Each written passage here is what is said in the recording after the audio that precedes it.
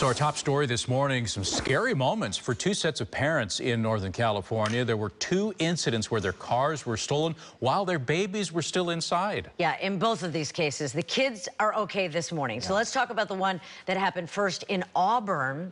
Well, actually, one happened in Auburn, but one happened in the Bay Area. So we're going to start with Pittsburgh because the Pittsburgh police are still looking for the woman who stole the car with a one-year-old girl inside. We've got Crown 4's Sara Stinson in the newsroom with the very latest on the investigation. Sara, good morning.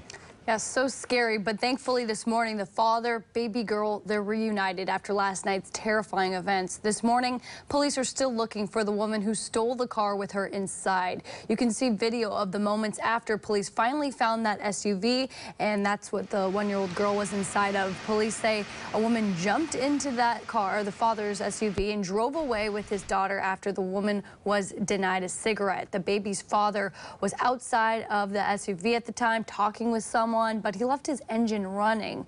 This girl, this little baby girl, she was secured in a car seat in the back seat. An Amber Alert was issued. Police got to work, and they finally found that SUV after the woman abandoned it with the baby back inside safe. This was in an apartment complex parking lot in Pittsburgh, and they found it just after 7:30. The girl was found because people heard her screaming.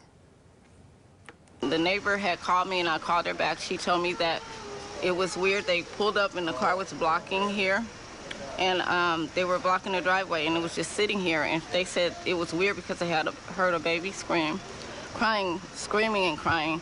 And then they looked in there and flashed the lights. The baby was in there, the door was open, and they got the baby out. It scares me because I mean, for someone that had to pick up a child, and this is crazy. This is crazy.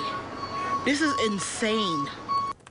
The suspected car thief is described as a white woman with blonde hair in her 30s with a face tattoo on the left side. She has not been found yet, but police are still investigating and working on it. They're reviewing surveillance video from the business where the woman originally stole the car with the baby inside. So we're hoping to get that video. We're hoping to get more information, and we'll get that from the Crown 4 newsroom. So stay tuned for an update in about 30 minutes. Back to you.